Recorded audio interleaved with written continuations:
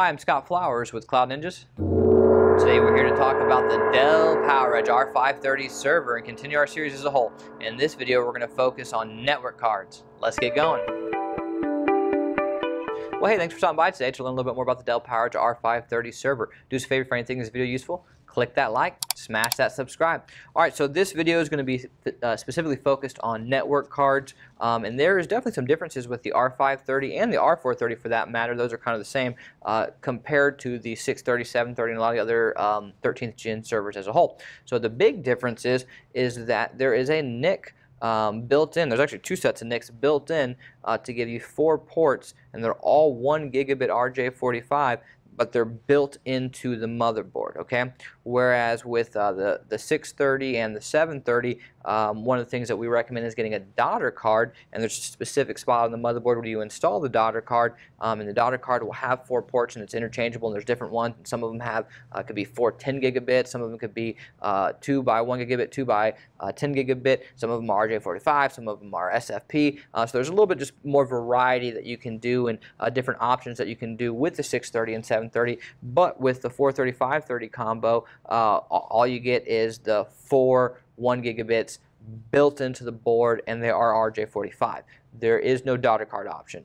There is the PCIe option, so yes, you can grab, your standard network card that will be something like a 2 10 gigabit SFP or a 2 10 gigabit RJ45. That's how you can get to 10 gigabit with the R530. Is you have to have the PCIe version. Again, you cannot put a daughter card in. Okay, so that's the real big difference with the 530. We'll show you how to physically install the PCIe, but honestly, it's a very easy install. But wanted to just really emphasize the point of the built-in NIC being the big difference for the 530 compared to the rest, minus the 430, the rest of the 13th gen. So let's go ahead and install it. I'm going to put my ESD gloves on and be right back.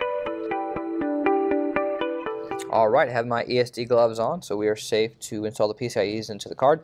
I wanted to again note there are 4 1 gigabit built in, so really with the PCIe cards you can technically put in, sure, 1 gigabit. I guess for SFP that might make sense, but really if you were installing a PCIe, you want to get a dual 10 gigabit SFP or a dual 10 gigabit RJ45. That's the best way to go in my opinion. So we wanted to lay them out for you just to see the 2 different options. Now we'll show you how to actually install them. Since both the options that we have right now are low profile, we're going to come over here. If yours were high profile, you'd actually want to lift the riser up and install them on the riser. But what we have here is going to be low profile, so we're actually going to come over here and we're going to lift this up right here. So we're going to make sure that this blue latch is set to unlock.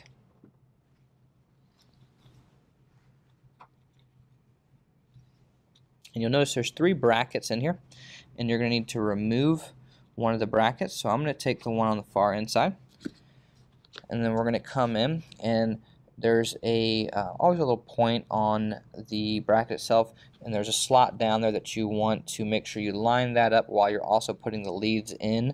So it's not difficult by any means, but there is a lot to line up at one time, and sometimes the cables will even get in the way. So just make sure you get everything lined up properly, and then when you push it down, you'll feel it connect. You'll see it nice and flush back here, and then when you put the blue latch back down, you will hear it click into place. There's this little tab and it'll click into place. So really, honestly, it's a very simple upgrade, like I said, but that's how you would do it. That's how you would install it. If you need any NICs, we have a ton of them in stock. Please email us at sales@cloudninjas.com. And if you're looking to build out an R530 or any server as a whole, HPE, Dell, Supermicro, IBM, Cisco, we'd love to earn your business. Please email us at sales@cloudninjas.com. You made it this far, click that like, smash that subscribe. Thanks for stopping by, guys. Take care.